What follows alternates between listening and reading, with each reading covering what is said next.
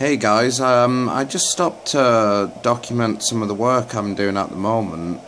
You can check out this battery here. It's a 12 volt 30 amp lithium-ion battery, and what I'm doing is I've got 5 of these and I'm charging one there, hooked up there, and I'm charging one that I've already put in my bike.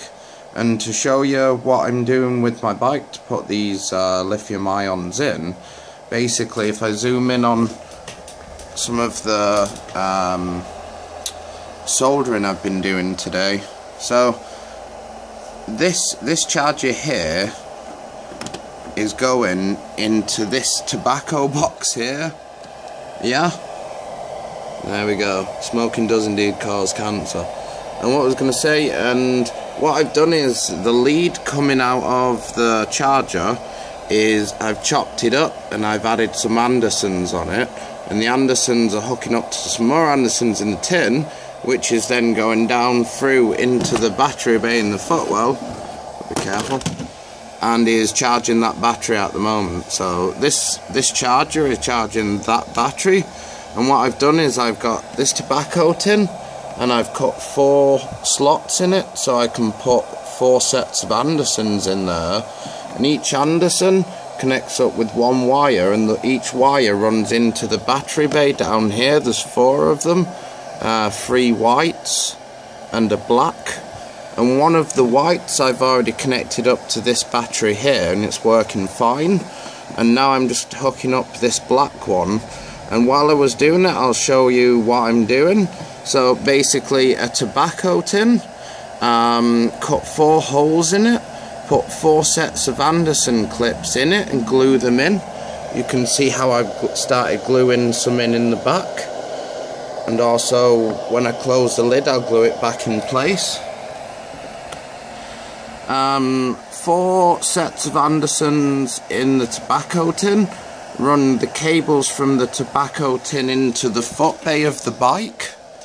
So from underneath the seat is where it'll be charging, and it'll be running into the battery bay. This is the basic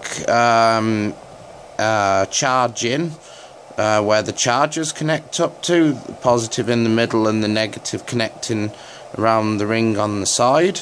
And what I've done with this, so I can use Andersons instead, is chop these 2 off and pull the wires back a bit, and solder this battery onto one of the wires. The wire runs up, comes out of the tin as an Anderson, and then what I've done is I've chopped off this bit, added it to an Anderson there, which is this bit, chop it off, add Andersons to these 2. So the Andersons here can then connect up to the tobacco tin, which of course will be behind the front panel of the bike. Okay, so I've finished the work on the battery bay and finished the work on the charging wires and sorted the chargers out, and everything's working really nice on this bike. What's to note so far? Problems from the installation of these batteries. Originally I used Anderson clips to connect each of the 4 batteries in the footwell together. That didn't work well, because when you're going over speed bumps you only need an Anderson to slightly move and you can lose connection to the circuit, and also the Andersons are just slightly going to reduce the flow of electric probably going through the circuit. So to increase reliability of the bike, I took all the Anderson clips off and then soldered each of the battery wires together in series, and then covered each of the solderings with heat shrink, there we go, heat shrink. And the heat shrink basically just covers the solder joint and keeps the water out and makes it not isolates the power from cross wiring with anything else. But what I was going to say, this bike looks pretty sweet now. Let's have a look.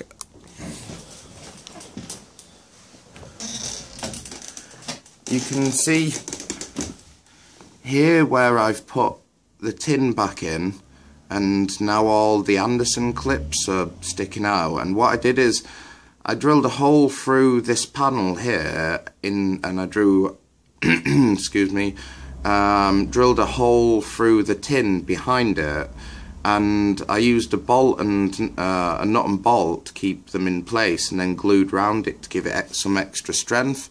So when I actually push the Andersons in and out, they're not, you know, it's not just going to flick off. Glue is not strong enough when you're gluing metal to plastic, so you're going to need a bolt, a nut and bolt. After I've put the batteries in here, you can see I've taped it all off to keep any water out. Thankfully the battery bay case is flush with this, 'cause I didn't know if I would slightly overlap, say 2 or 3 millimeters, so I'd have it protruding slightly. Under the seat there's the 5th battery. That's hooked up using Anderson clips. These are the only Anderson clips in the circuit. I've tested them there. It's a good strong connection, these 2 clips, so I'm keeping those in.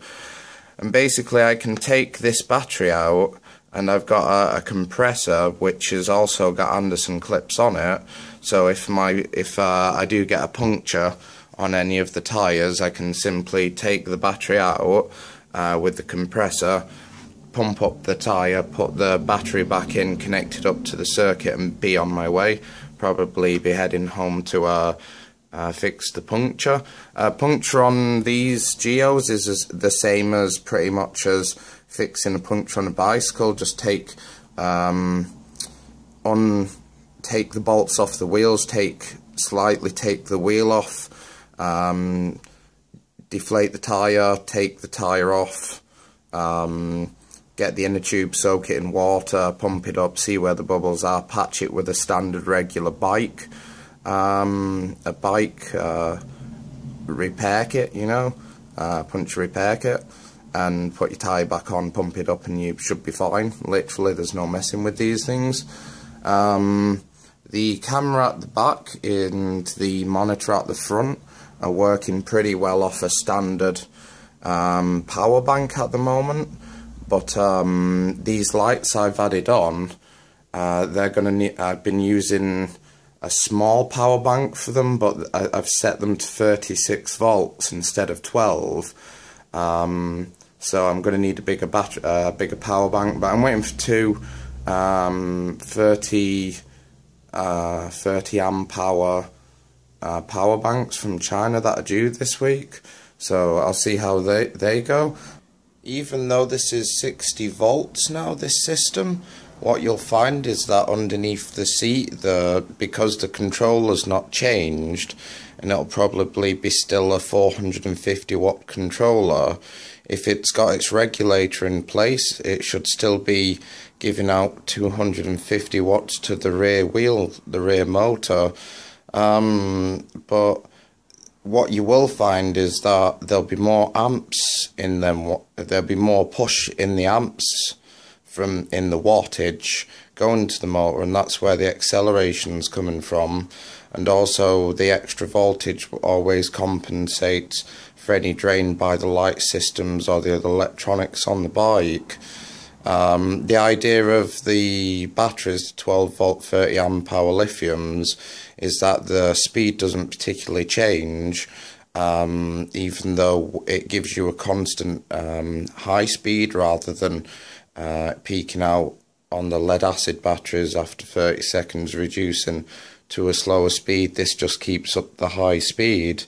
So yeah, it's still legal because it's an electric bike under EAPC law, and even though the EAPC law has a clause in it which says you do need pedals on your EAPC, well, in fact this isn't an EAPC, it's an e-bike, as it's powered by an electric engine, and to put pedals on it would make it into an EAPC, where this isn't an EAPC, it's simply under EAPC law, because e-bikes don't have their own law according to the Ministry of Transport. They just get shoved under EAPC law.